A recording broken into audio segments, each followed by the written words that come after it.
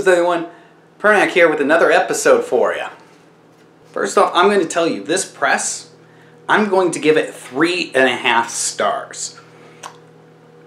It works, it does its job, but you need to do things to it. You need to make it work a little better. It's not the greatest press, and most of it is mostly from the engineering standpoint of said press. It's just little things that they did to cut the cost, which I understand, to make it less expensive so you could use an inexpensive press. But many of those things that they did to cut the corners actually make it more difficult to use. And let's take a look at the press itself. All right, let's take a look at the press itself. So, it's steel construction. It's black painted steel, a few bits and brass pieces, probably iron, other things like that. It's got a steel press bed that's not real thick, as you can see there, and it does have a etching felt on it. Remove the etching felt, you can see the size of the press bed right here. It's not very large. The bed itself is 10.5 inches wide, which means this here is probably about 10 inches right here. So you can easily do a 9x12 print with this. You might be able to get away with a 10-inch print if it's like right to size and everything on it. But this is not meant for big ones. It does have 2 screws right here that, as you turn them, move the press bed, or move the top roller here, up and down. And remove the bed, and as you can see, there are the 2 rollers. The top one is smooth, the bottom one is highly textured, and I believe the texture was originally meant to grab the bed so it can move through here more easily. And if you look at the side here, the handle, it's a simple straight handle, and it's a direct drive, meaning this handle, and what it's attached to, this rod right here, is completely attached to this, and as you turn it once around, it moves this once around. Now, most higher end presses are are offset, which basically means this area right here has a little gear on it, and then there'll be another gear mounted here where your handle is mounted, and your handle will move the big gear in turning the small gear.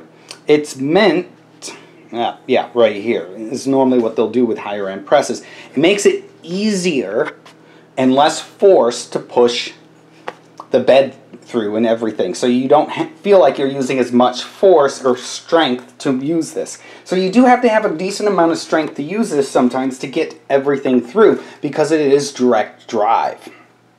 But luckily the handle is long enough, I would say it's a good 10 inches long, to do that. And it comes out and it flares, and it's nice like this. I've used other small little etching presses, namely Richardson's Baby Press, and theirs is, well, it does have 2 handles that come out on both sides. They're kind of small, and it's just a knob on the end, like a little round knob, and then you just turn it. This is kind of nice because it does make it a little easier. Now, let's talk about the things that I had to do to make this press work better. One, you can see right here, there are little L brackets that I had to attach to a piece of flat MDF board that I have then clamped down to my workbench. And I do this because this thing is very light, and I found myself, as I'm using it, trying to keep one hand on here and keep it centered in the middle of everything and turn the crank at the same time. That was not anything important. That was just the mounting tripod for the camera. So that was one of the first things that I did to improve this. The second one was I started using this non-stick shelf liner. I started putting this on the bed. I actually put this below the bed and then put the bed on and put another piece on top. This was meant, which actually did improve the bed press. It made the bed go through much more easily because I had something to grip on. But the problem I found was this kept going through, and then as it would get to this side with the press spread, it would start to bunch up, and then you couldn't move the bed through anymore. After that, I decided to take another route. I used a piece of plywood, which I then cut down to size. It's about 10.5 inches. So it's much longer, which is nice because it makes it seem like it's easier to use. And plus, because it's wood, this texture, this rough little texture down there, is more apt to grab this and keep the bed from slipping. Because one of the major complaints I saw on reviews of this thing was people said they would put things through it and the bed would not move. Like it would just, you could keep turning this like you can see now and nothing's happening. That's because the top roller is not down far enough right now. But they said they would have a lot of tension in it, a lot of pressure, and they still couldn't get it to move. The wood helps with that quite a bit. Now, that's also part of the problem with this press are the rollers themselves. They're too small. So most presses have rollers that are at least twice the size of this. The one I'm familiar with is the Richardson Baby Press. Has much larger rollers. So the major problem we have is that when you're trying to push this through, right here, because it's a very large, steep angle right in here, many of your things, even with the non-slip,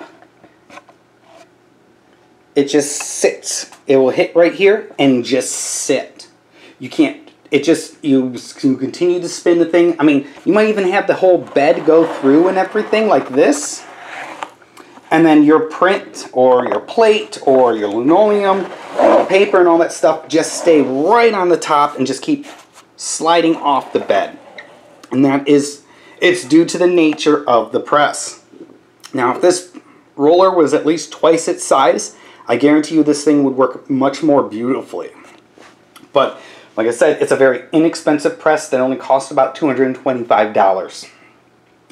Hence why it is so inexpensive. The other thing that I had to do is I used some powdered graphite and WD-40 to oil this up because it is very, very, very squeaky. I did not like the squeakiness of it. And most of the other presses, if you could see this right here, have marks on the side of them that tell you how high everything is. So what I ended up doing was taking some paper rulers that I found online. So these are millimeter increments. Laminated them with packing tape and then glued them down with a spray adhesive. It still doesn't work the best. What I found works the best is when I'm using this is to adjust these all the way up. And you want to do them both at the same time for those of you who've never used a press. So you want to have these both move. So I'll move them all the way up till I can't make this top roller move up any further. And then evenly with two hands, one here and one here, at the same time, twist the thing down. that's one of the nice things about this is you can kind of read the sides of it and then know where your mark is, so you don't have to do that. I still do that even with the marks. It's just easier. The other thing is, you can see the screw right here. It's very coarse threaded. And that means one turn of this knob up here, this adjuster, means the roller moves a lot, which is not something that I like. It means it's very difficult to do minute adjustments on it. And when you have to do a minute adjustment, instead of like doing a whole quarter turn or a half turn like this, you're doing like little tiny turns like this to get it.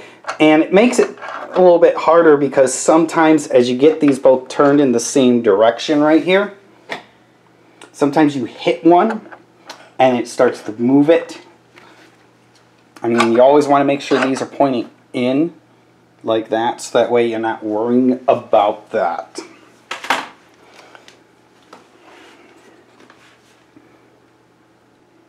Alright, a few other things I did want to talk about that I did not mention, but I should, is there's not a whole lot of clearance right here through this. Now, I have a mounted aluminum block here. This is the same one I did to use my Christmas cards. Now, I can make it fit through here with no bed. It's the only way this will fit through.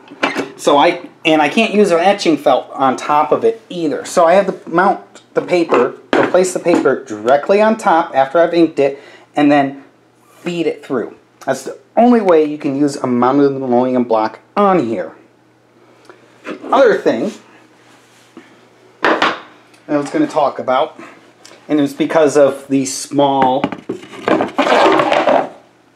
rollers here, is that oftentimes I did find myself having to get everything close to the edge of this, and sometimes adjusting the height just a little bit to move up, and then giving it a little, I'll use my hip and give it a little hip bump as I am turning this to make it go through with some linoleums or anything, really, sometimes. I found it less of a problem with plates, like dry point plates and things like that. But you still need to give it a little assistance. And that is, again, like I said, it's due to the nature of these small little rollers. If they were larger rollers with a larger diameter, things would roll under them much more easily or through them. Well, everyone, that's the video for today. I hope you enjoyed this review. Hopefully it helps you and assists you if you're going to purchase one of these or thinking about it. Also, remember, help me out. Give me a thumbs up down below. Or you can subscribe to my channel too. Both would be great, actually. Also remember, if you want to follow me along my Tumblr or my Instagram or my Twitter, the links are down below. Until next time, everyone, see ya. Bye.